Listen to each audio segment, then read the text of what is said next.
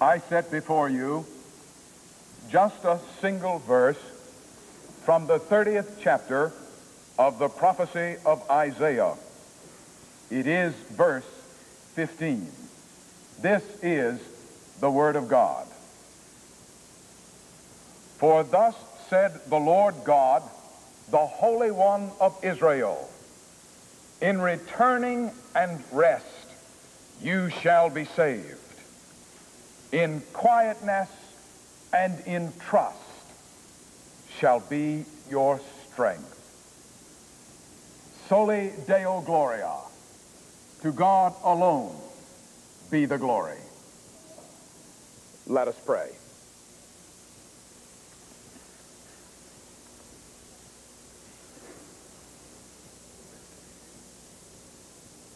Now may the words of my mouth and the meditations of our hearts be acceptable in your sight, O God, our rock and our Redeemer. Amen.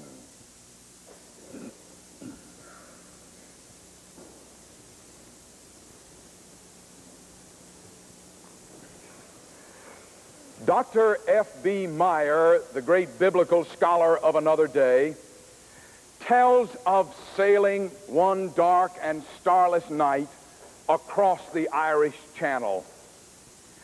As they sailed the waters at night, Dr. Meyer asked the ship's captain, "Tell me, sir," he said, "how do you know the location of Holyhead Harbor on such a dark night as this?" And the captain replied, "Dr. Meyer, do you see those three lights burning on the distant horizon? We sail until those three lights appear to line up one behind the other so that from the sea they look as if they are one. And when we see those three lights so united one behind the other, then we know the precise location of the entrance to the harbor." F.B. Meyer took those words from the ship's captain and applied them to our search for God's will. He said, there are three things which must line up in agreement. God in the heart, speaking to you about his way. God in the Bible, confirming to you what he says in your heart. And God in the circumstances, opening for you doorways of opportunity. Never start, Dr. Meyer said, until all three have been lined up in agreement. Well, now, I want to borrow Dr. Meyer's words and apply them to this sermon to say to you that, yes, there are indeed three things which need to line up if we are going to have some idea of God's will for us in life. God speaking in the heart, God speaking in the Bible, and God speaking in the circumstances of life. Come along with me for a while and let's look more closely at each. First, there is God speaking in the heart. Now, this is a call to the discipline of stillness and prayer in our lives. Do you remember what Isaiah said? In returning and rest you shall be saved. In quietness and in trust shall be your strength. Rest and quietness are two key elements in seeing God's leading in your life. It was Thomas Carlyle who said, "It is in silence that great things fashion themselves." And you know that's true. And it's especially true, I think, in the realm of the Spirit. For ever since Elijah, you and I have known that God's voice is a still, small voice. When God speaks, he speaks gently. when God delivered to us his most profound word. That is, when the Word became flesh, when the Lord Jesus Christ was born. That event was not accompanied by sounding brass and thundering drums. No, as a matter of fact, it took place in the birth of a little baby, in a stable behind an inn, in a little out-of-the-way place called Bethlehem, in the middle of a very dark and quiet night. When God speaks gently. And God is best heard in stillness, in silence. Now, please don't misunderstand me in this call to stillness in our lives. I'm not standing here today and trying to advocate some kind of wholesale return to nature. And I'm not suggesting that all of us are to go out and become 20th century Henry David Thoreaus. And I'm certainly not talking about such petty and meaningless diversions as transcendental meditation and the like. No, not at all. No, I am simply saying to you today that every single one of us ought to have some quiet place in our lives. Doesn't matter where it is. It may be in your bedroom, or at the office, or in your backyard, or in a wooded glen, or on a park bench, or in the chapel of our church. It doesn't matter where it is. But all of us ought to have some quiet place in life where we can go each day and for just 10 or 15 minutes sit in stillness and let the silence sweep away the litter in our minds, thus clearing the way for God to speak to us.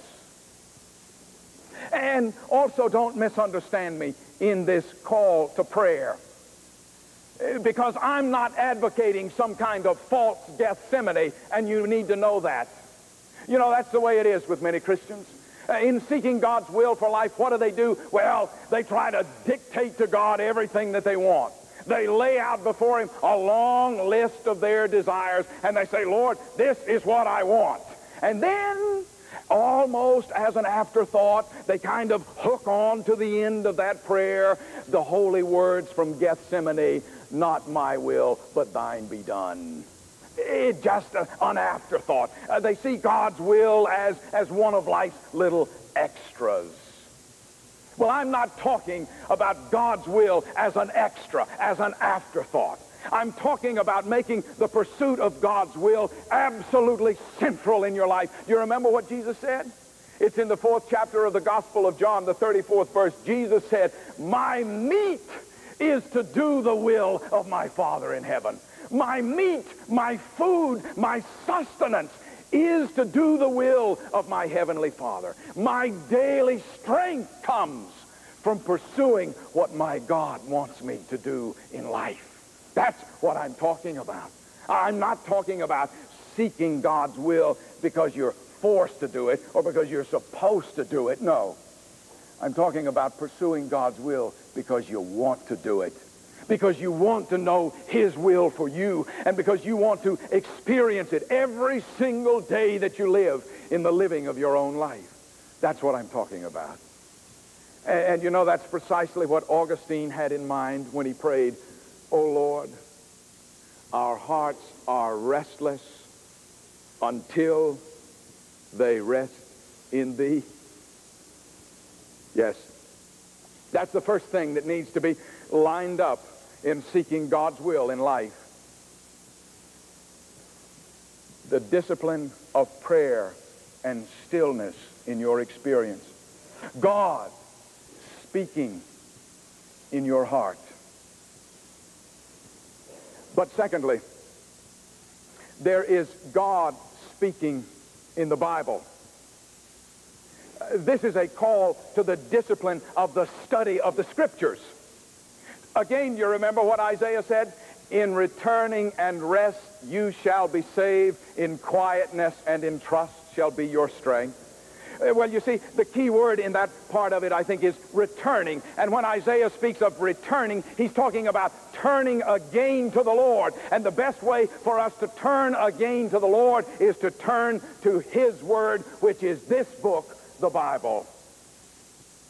For this book is indeed God's direct, personal word to every single one of us.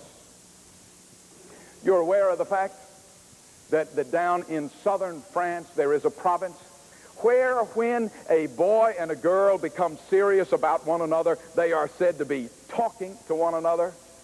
Isn't that beautiful? And you know, it's so true. That little bit of folk wisdom has a very profound message, because you see, that's always where real love begins, in conversation. Heart knowledge always begins with head knowledge. It is in the exchange of words that we are able to build our human relationships.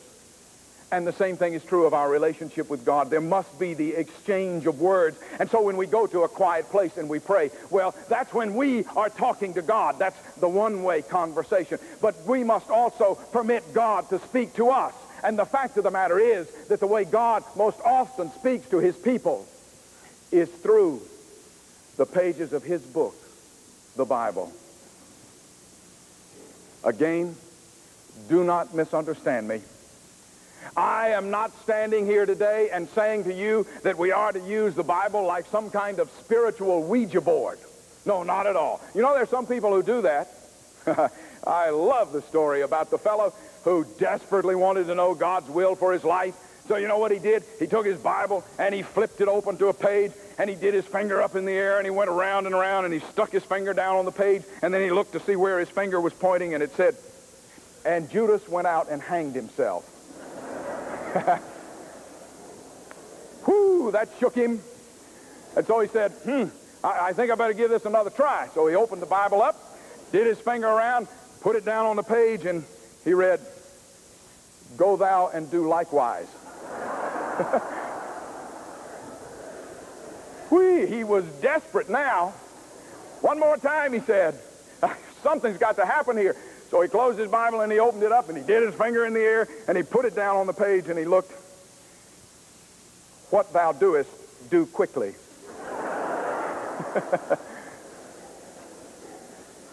You get the point.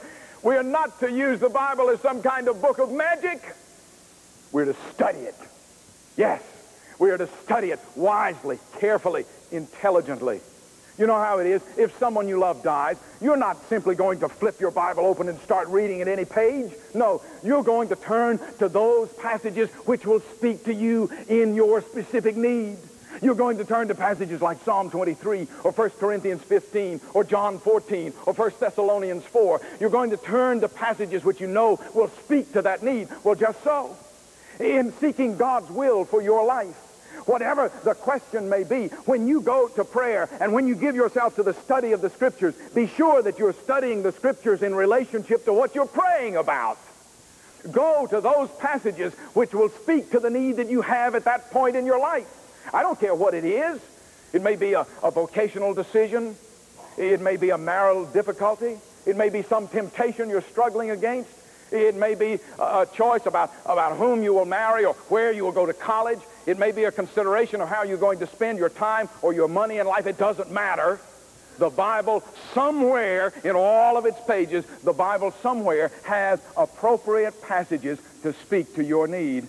And that's why I think it's so important for us as Christians to have a topical concordance or a chain reference to go right along with our Bible, so that, you see, we can then take certain thoughts or themes or ideas and we can follow them all the way through the pages of Scripture, thus giving God ample opportunity to speak. So pray. Get to that quiet place and pray. And then study the Scriptures. Read them wisely. Read them as they relate to your need, and then think long and hard about what you've read. And if you do those two things, then most often that will be the point where God's Holy Spirit will move into your experience and will begin to sweep away the clouds of confusion, and God's will for your life can become abundantly clear. That's the second thing, to line up in agreement. God speaking in the heart, yes, but also God speaking in the Bible. But there's a third thing. God speaking in the circumstances of life. This is a call to the discipline of being sensitive to the way God works in the world, to be aware of the fact that God is at work in the events that surround us every day. You remember what Isaiah said? In returning and rest you shall be saved. In quietness and in trust shall be your strength.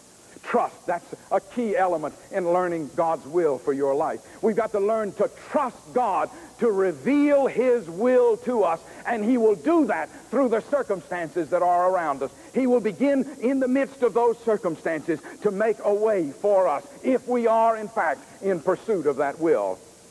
But if you are still not quite sure, that is, if you give yourself to the discipline of prayer and the discipline of study, and if you take a look at the circumstances around you and you're still not quite sure what it is that God wants you to do in life, well, at that point, I'm going to suggest to you that you lay out a fleece. You know where that phrase comes from, don't you? Lay out a fleece? That comes from the 6th chapter of the book of Judges. It's the story of Gideon. Gideon was in the process of being enlisted to the service of Almighty God. God was after him. And Gideon wasn't quite sure what it was that God wanted him to do. So old Gideon said, Lord, I'm not sure what it is that you want me to do, so I'm going to propose a test for you. I'm going to lay out a fleece. And tonight, I want you to cause the dew to fall on that fleece so that the fleece is wet and the ground around it's dry. And if you do that, then I'll know what it is you want me to do. That night, the Lord was at work. Next morning, Gideon got up, went out, picked up the fleece. It was soaking wet, and the ground around it was bone dry. I want to tell you something. That would have been enough for me. But that wasn't enough for Gideon. Gideon was no gambler. He wanted a sure thing. And so Gideon said, Lord, that was very impressive. But I'm still not sure just what it is that you want me to do. So tonight, I'm going to lay out the fleece again. But this time I want the fleece to be dry and the ground around it to be wet. And the next morning, it was so. And the Bible says so beautifully, so simply, Gideon obeyed the Lord and did magnificent things in the power of God. I love that. And on the basis of what I learned from Gideon, I want to suggest to you that you can lay out a fleece. You see, a fleece is some test where you say to the Lord, Lord, I'm not sure what it is precisely that you want me to do, but if you want me to do this, then let such and such happen. Now, I know the very minute that I say that, there are going to be some of you, there may even be a lot of you, who will want to stand up and say, come on, preacher, you know, we're never to put the Lord to the test. Where did you get that idea? Are you aware of the fact that the witness of the Scriptures is exactly the opposite of that? In fact, not only does God say, put me to the test, but all the way through the Scriptures there are individuals who do put him to the test. Gideon tested him. Thomas the disciple tested him. The rich young ruler tested him. Even his own son Jesus tested him in the Garden of Gethsemane. And what I want you to hear is this, that God answered Gideon, and God answered Thomas, and God answered the rich young ruler, and God answered his own son Jesus. Oh, it wasn't necessarily the answer that they wanted, but God did answer them, and He will answer you. Please do not misunderstand me. This business of laying out a fleece is serious. And if you're ever to the point in life where you feel the need to lay out a fleece, then you better remember that there are 4 basic rules that are going to have to be adhered to strictly and completely. Here they are. Rule number 1, you can lay out a fleece, but only as a last resort. You can't use a fleece to cover every little question and anxiety that you encounter in the course of your life. No, usually, God's going to be able to make His will clear to you if you give yourself to the discipline of prayer and the discipline of the study of the Scriptures. But in those rare occasions in life, when you run slap into a brick wall which you can't crack with your prayers or with your study, at that moment, in those rare instances, yes, as a last resort, you can lay out a fleece. Rule number 2, You have to be sure that the test is something which will require the intervention of God. It has to be a real test of God's power. It can't be something that just may happen in the normal course of events anyway. It has to be a test of God's power.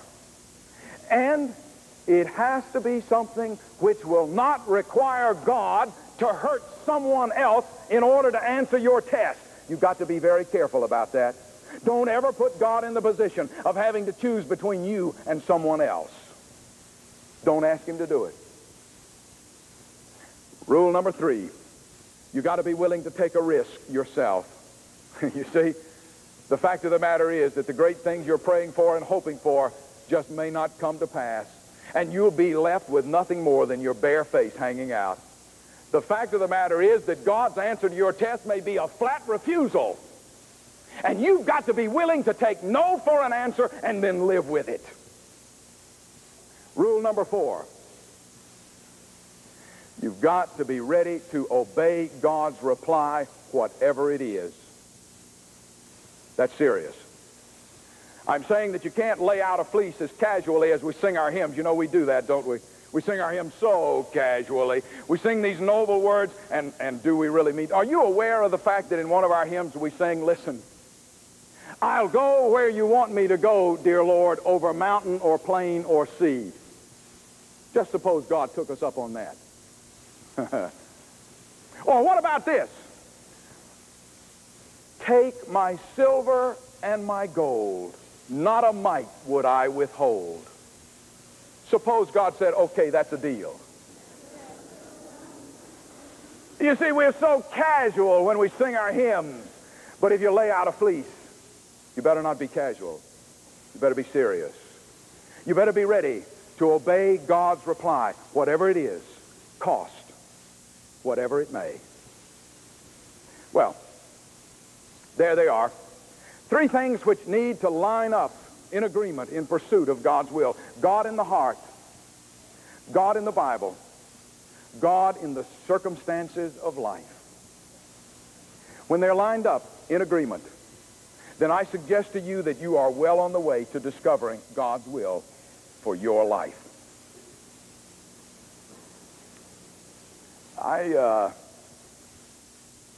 Yes, just one final word. Just one. There was a man and his friend walking down the streets of New York City on Broadway, it was. It was during the rush hour. Suddenly the man said, I hear a cricket. And his friend said, that's absurd. You couldn't possibly hear a cricket in the midst of all of this noise. And the man said, no, I hear a cricket. And he walked over to a garbage can right next to the sidewalk, and he lifted it up, and there, sitting on a pile of papers, was a little cricket. And the friend said, that's amazing. And the man said, no, it's not amazing. Not amazing at all. I'll show you. He pulled out of his pocket a little dime, and he said, the sound that this dime makes when it hits that pavement is not going to be a whole lot louder than the sound of that cricket. But you watch what happens. And he dropped the dime. And the moment it hit the pavement, pedestrians walking all about them there suddenly stopped and began to look for the fallen coin. And the man turned to his friend and he said, do you see? You can always hear what you're really listening for. Yes. That's it. And when it comes to your search for God's will in your life, this is the word that I would leave with you today. By the power of Jesus Christ, you can always hear what you are really listening for. Let us pray. Almighty and most gracious God, lead us in the pursuit of your will. Reveal that will to us, and then let us accept that will and make it the very meat, the very sustenance of our daily living to do the work and the will of our Heavenly Father. Through Jesus Christ. Amen.